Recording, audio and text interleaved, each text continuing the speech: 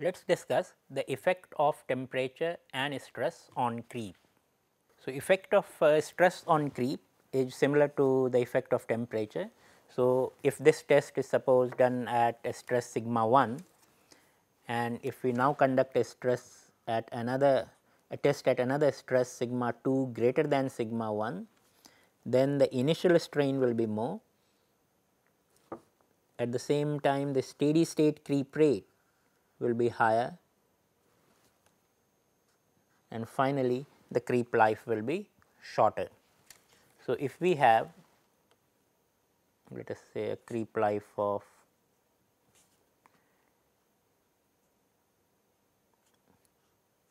Tf1 at sigma 1, then the creep life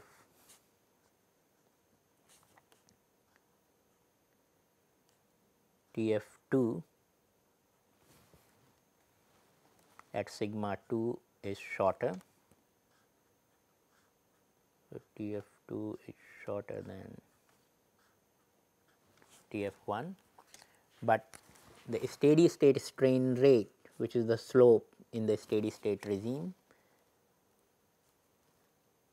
is epsilon steady state at sigma 1. This is less. With increased stress, the slope increases. This is a steady state strain rate at sigma 2. So, steady state strain rate at sigma 2 is greater than strain rate at sigma 1. This stress dependence and the temperature dependence can be given as an equation. So, here is the equation: steady state strain rate depends on the stress and temperature. The temperature dependence is the familiar exponential dependence. You can see here exponential minus q by R T, where T is the test temperature in Kelvin. Of course, in these equations it is always in the Kelvin. Q is the activation energy. So, this will be the activation energy for creep, and R is the gas constant. So, exponential dependence on temperature. The stress dependence is like a power law.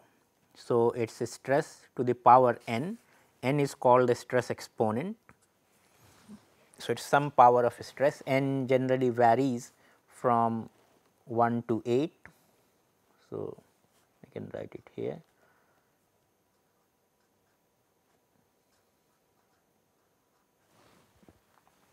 N is 1 to 8 depending upon the different creep mechanisms which we are going to discuss. So, the creep rate, steady state creep rate, is a strong function both of stress and temperature. So, a slight increase in stress and a slight increase in temperature can significantly enhance the steady state creep rate, and thus dramatically can reduce the creep life. So, creep is a very stress and temperature sensitive process.